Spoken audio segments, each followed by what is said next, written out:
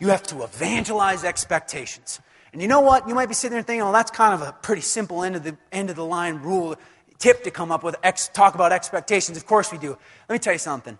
I think it's one of the most overlooked elements in every culture that I work with. The ability to not only communicate expectations, but to evangelize them in such a way that they evoke maximum performance out of people. Again, people are dying inside for someone to raise the bar on them, to actually hold them to some high expectations. Now, someone made a comment, I don't remember who it was, about the idea of you come back from an event like this and you're all excited and you're bouncing off the wall. Was that you? You come back and you're all fired up, and you're like, all right, gang, we're going to change the world. We're going to raise the bar. And your people are looking at you like, oh my gosh, here he goes again. Just came back from another conference. Give him 3 or 4 days and he'll totally peter out on it. And I know that's what you're thinking. If I go back and I'm like all high on this. So what if you go back and you say to your people, you know what, gang? I haven't always held myself to the highest expectations. But you know what? It changes today.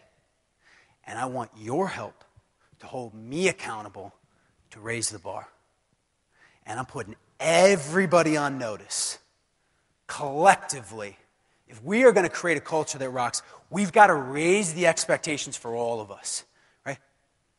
Mediocrity doesn't stand around here. We're going to set the expectations. We're going to measure the expectations. And you know what? I don't care what generation they are. They're 22 or 62. If you show up and go through the motions and you can't meet these expectations, there's the door. Hey, this isn't the right place for you. And you want to know the truth? That starts in the interview process for you moving forward.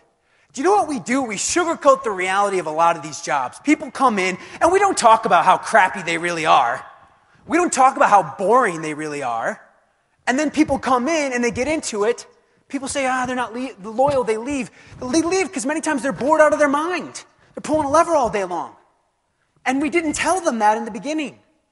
Set the expectations early and often. And if you do this for yourself and for your people, you will unleash this magical element and idea of ownership. See, we all, from a society standpoint, but from a culture standpoint, we all got to take ownership on this stuff. My generation too, all of us. Got to own the responsibility. I love Ryan's video with Thomas Friedman, the idea of carving your initials into the saddle. You're so bloody proud of it that you put your name on it.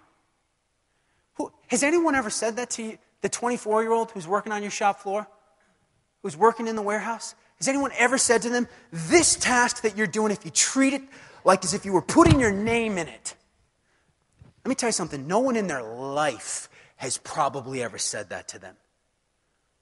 And if you do, as we're going to see in this closing commercial, it's unbelievable the magic that we tap into when we show up in our lives, and whether it is with our family, our jobs, our life, what happens when we actually own it